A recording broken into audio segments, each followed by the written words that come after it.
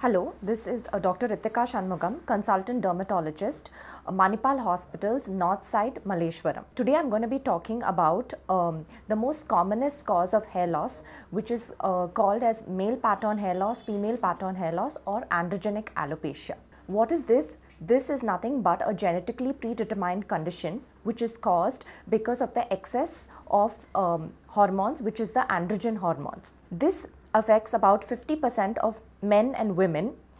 It is gradual in onset, and this condition affects male and females after puberty. In males, hair loss is most prominent in the vertex or the frontotemporal region, whereas in women, there is sparing of the frontal area, and it's most commonly seen in the top or in the crown area with widening of the central margin. So what happens in a male pattern or a female pattern hair loss? There is nothing but a miniaturization of the hair follicle, which is mediated by the hormone called dihydrotestosterone.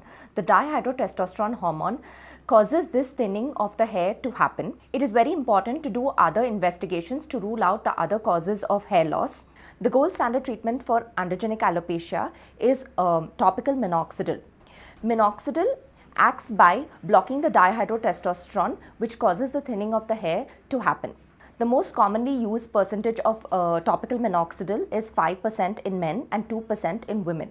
The oral medication for androgenic alopecia is oral finasteride, which blocks the 5-alpha reductase enzyme. Hope I was able to clear some of your doubts regarding hair loss, and please do comment in the comment section regarding any queries regarding hair loss, and we will have further sessions regarding discussion of other topics in skin related to skin and hair.